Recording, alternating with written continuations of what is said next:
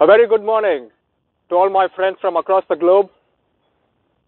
Welcome back to the channel, The Drunken Dabbler.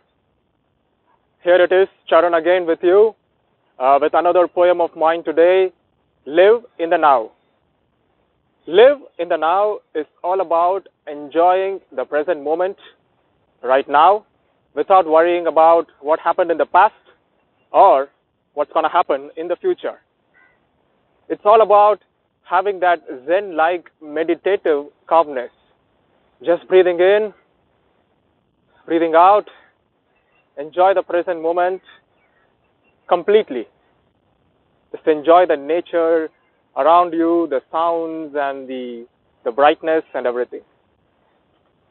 About a couple of years back, I was on a trip to Vietnam.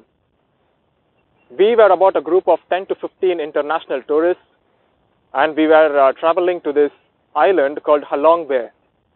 Halong Bay is a spectacular place. It's called the land of the descending dragons.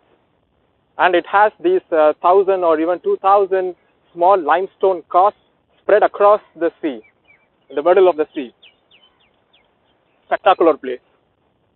So on the way from the mainland to the island, our tour guide suggested something preposterous. He asked all of us to come on top of the deck of the boat and then asked us to jump in the middle of the sea. I was shocked. I would have never done that if I had planned for it earlier. But in the spur of the moment, all of us, on the count of 3, just went for it and jumped into the sea.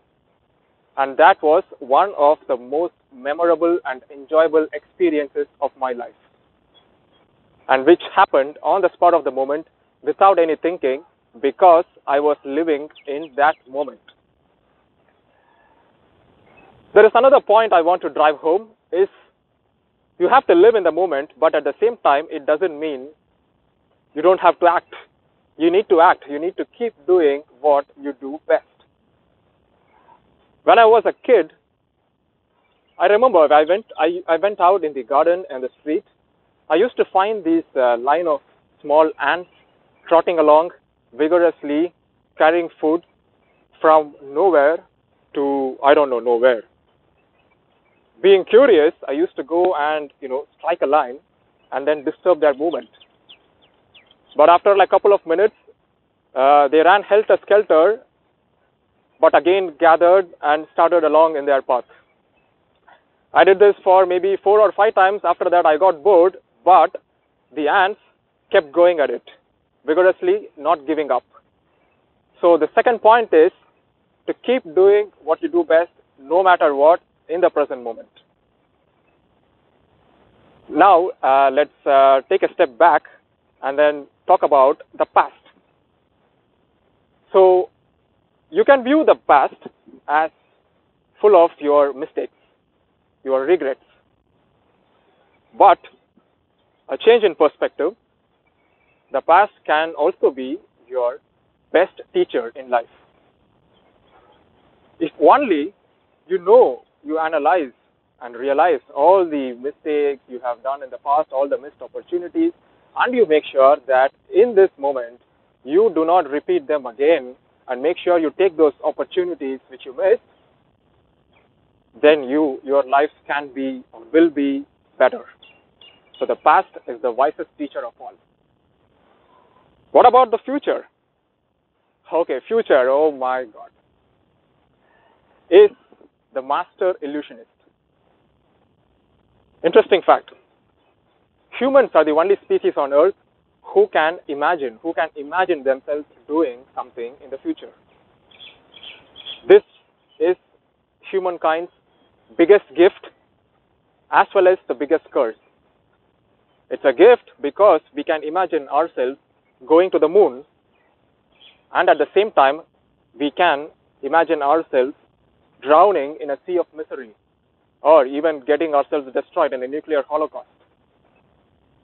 So when you plan too much about the future, it sets your expectations high, it pushes you up the cliff of expectations, all set for you to jump into the abyss of despair if things didn't go as you planned.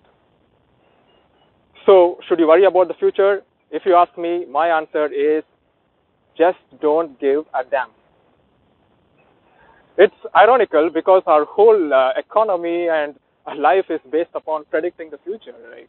The demand, supply, our GDP, and your business plan. It's all based on some number that you're going to achieve in the future, which may or may not happen at all, but you are toiling hard in the present moment for that imaginary number.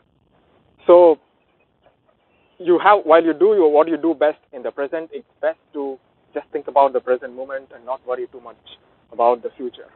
So on that note, I remember a famous quote of Buddha, one of my biggest inspirations, Gautam Buddha. He says, "The man who lives in the past is full of regrets. The man who lives in the future is full of worries. The man who lives in the present moment is the happiest man." So my dear friends, just live in the present moment, enjoy the nature and the surroundings around you, and breathe in the present moment, and stay happy. Ciao. Until next time.